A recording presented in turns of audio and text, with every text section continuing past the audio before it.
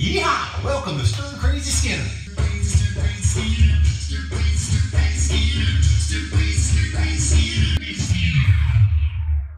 Rope 'em, ride 'em, throw 'em in the skillet. Howdy, partners.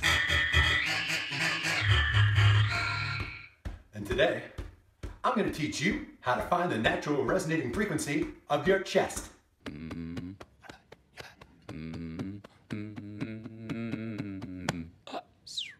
Frequency of your body.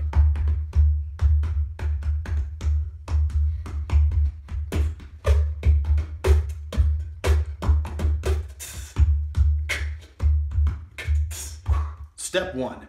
With a fist, gently, and I emphasize gently, hit your manubrium, which is in the center of your chest where your ribs connect. It's right above your xiphoid process. What is that, Latin?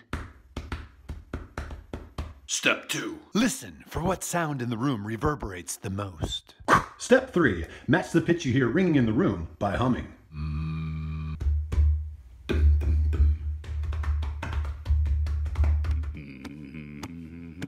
Once you've matched your voice to the resonant frequency in your chest, then you just find that pitch on a keyboard.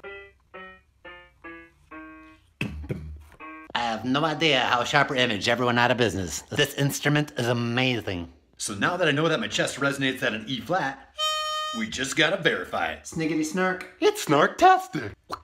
Ow. D sharp, E flat. Just a little flat of E flat. Okay, gonna try something with a little more resonance. Tickles. Last step is asking Google what frequency a low E flat is. Hey Google, what frequency is a low E flat? Here is some information about Albuquerque. When calculated in equal temperament with a reference of or above middle C, E flat 2 is 77.78 Hertz. Thanks Google. You're welcome. I love music. Actually, I'm composing my own theme song.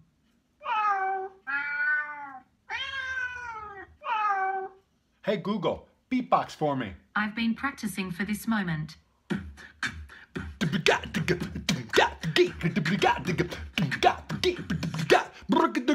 You stopped. What the heck? Oh look, we're on Spotify.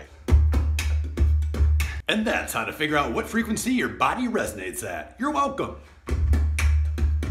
I saw you do it with your mouth. I don't get it. Explain more. Oh, well, that makes sense.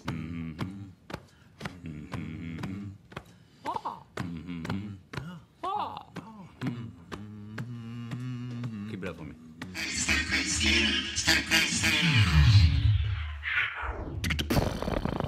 Oh, yeah.